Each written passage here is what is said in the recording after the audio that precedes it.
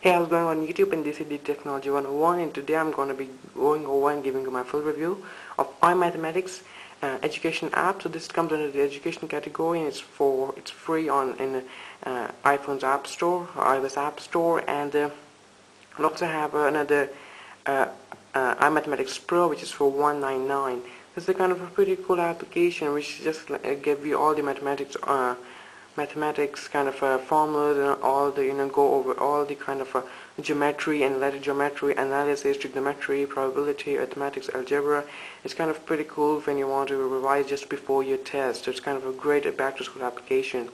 So let's go over to the arithmetic. So over here you can see all some subcategories. Let's go over the prime numbers. We're going to go into the prime numbers. Going to give my definition of what is prime number. It's going to give me a little bit of options and give me some examples of prime numbers right here.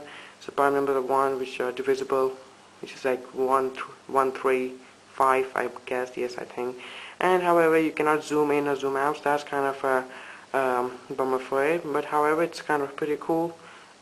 Revision kind of for maths guys. And the thing is, this is not a pro version, so you will be getting kind of this lock option in kind of plenty of, like, let's go to analysis, and you will see that there are these lock option, which means that you need to get the the pro version in order to access them, which is for $199.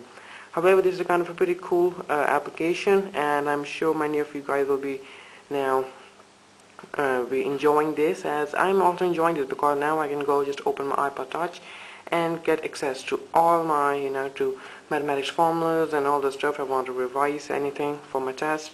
It's kind of a good application. So guys, again, this is iMathematics for free from App Store.